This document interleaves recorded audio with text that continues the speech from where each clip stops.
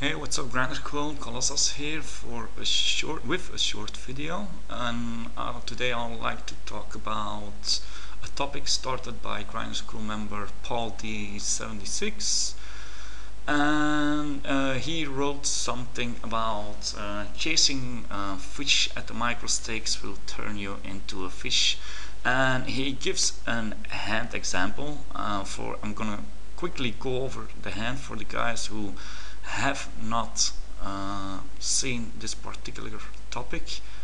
Our hero here is in the cutoff. Under the gun, the player is a fish, and the under the gun +1 player seems to be like a guy who likes to play as many hands as possible against the fish.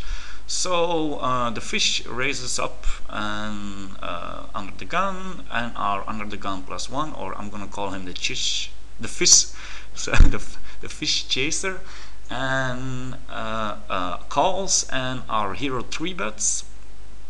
Everybody folds except our fish chaser calls a 3-bet, and the flop comes 7-6-9, pretty crappy flop, by the way, and well, a really crappy flop. And our hero decides to c-bet, and under the gun +1 or the fish chaser just folds. So from here on, Paul D, our Grand School member Paul D, decides or concludes that chasing fish is sometimes not profitable when there's a player behind you who is going to take advantage of the fact that you are trying to play as many hands as possible against the fish. Now, the hand example that he gives contains one major mistake in which I haven't seen mentioned yet by any of the other Grindr School members who read this thread, and I'm gonna go back to the hand history. And the fish is under the gun here and has less than 15, well, it's 4-0, so he has about, I don't know, 40 big blinds around there. And this is, in my opinion, a huge mistake by Paul D to start 3-betting fishes which have less than 50 big blinds with a hand such as King 10 suited. First of all, usually when you 3-bet, a lot of the profit is coming from your folding equity pre-flop and post-flop. When you are going to play against a fish, well, fish have the tendency to call way too often. So when you 3-bet here, and fish usually are going to call your 3-bet once they raise it up themselves pre-flop. So you lose a lot of the profitability of 3-betting by 3-betting calling stations like this fish. And what happens here, well, it doesn't happen here, is that when hero 3-bets, usually the fish is going to call. You have King 10's suited, the flop comes, it doesn't matter what the flop comes, but once you c-bet the flop, I mean, there's no money left. Essentially, you are practically all in. No matter what the flop comes, even if you have 2 overcards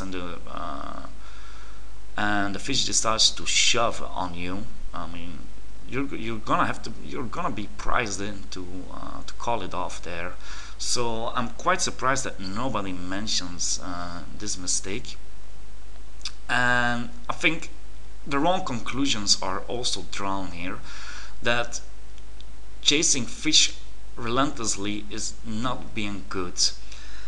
First of all, I want to mention something. 3-betting fish is usually not the way to go to beat the micro stakes, and definitely not to beat 4-0, because as I mentioned you, a lot of the profitability about 3-betting is going to come from the fact that you have a lot of fold equity, which you don't have against fish, and especially not against short stacked fish. I imagine if let's say under the gun the fish chaser would not have would not have come along in this pot, I would never 3-bet here my king 10 suited against this fish. I would just call his raise and play the hand post flop in position against the fish. Several reasons are for this. The reason why we ice raise fish is when they limp in, you can raise the pot so you can get the pot heads up post flop. This is the main reason. The reason for this is that your equity heads up in position against the fish is going to be much bigger than when you get the pot three-way. Let's say, for instance, the fish raises up like he did here, and we have queen jack suited. I would just merely call, and I would just merely call, and hopefully not a lot of players come along. If a lot of players come along, well, so be it. We still have queen jack suited. If the fish would have limped in, I would definitely have raised it up, and the reason that I raise it up is not because I want to push the fish out of the pot. I want to keep the fish in the pot. I expect to keep the fish in the pot, but I want to push the other players out of the pot who might come along when I just merely call, and which will happen frequently if a lot of people decide when already two players limped in that they will play. The hands that they will limp in along are going to increase enormously, and your equity with your queen jack suited is going to drop enormously when the hand is going to be three-way post flop instead of being heads up. So keep this in mind. You want to keep the fish in the pot. This is where the money is going to come from. By three-betting fish, when they fold, you've lost money because the fishes are going to make huge mistakes post flop, and you just push the fish out. You're just turning a really profitable situation into a less profitable situation by three betting the fish, and especially when they are short stacked. This is because, I mean, let's say you have ace king here, and the fish raises up, I would definitely three bet with the intention of shoving any type of flop with ace king.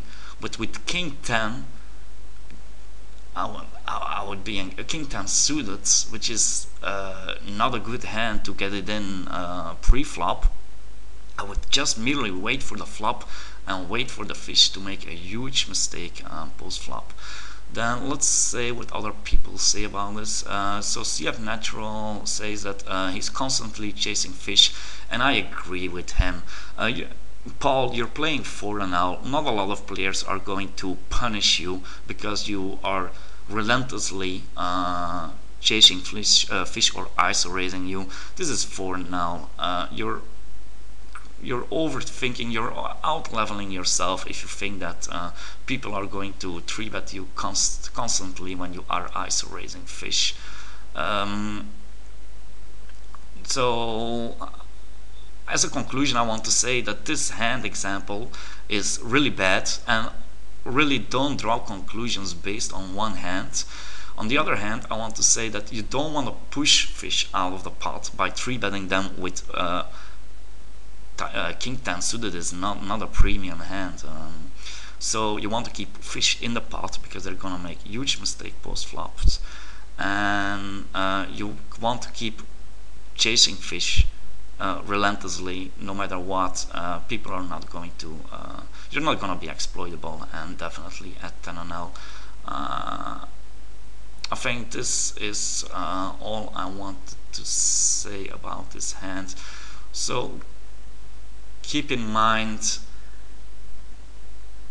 that you're playing 4-0, you want to chase the fish, there are plenty of fish, and you don't want to out-level yourself, and you want to be in the most profitable situation post-flop with the fish, and not